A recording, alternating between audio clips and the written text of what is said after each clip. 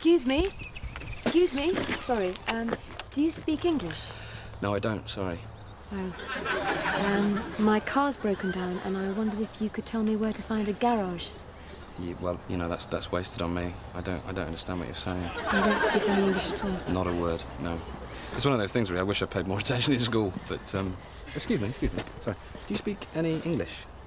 English? No. What's the problem?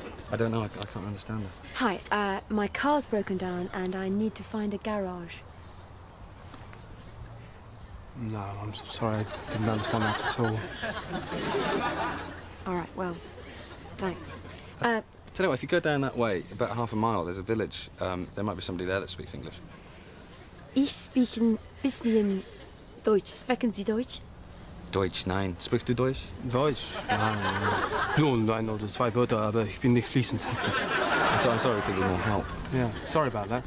Hey, you never know. Next time you're over, maybe we'll have learned a bit of English for you. Ja, oder Deutsch vielleicht. Ja, das wäre toll. Thanks anyway. I can speak English. So can I.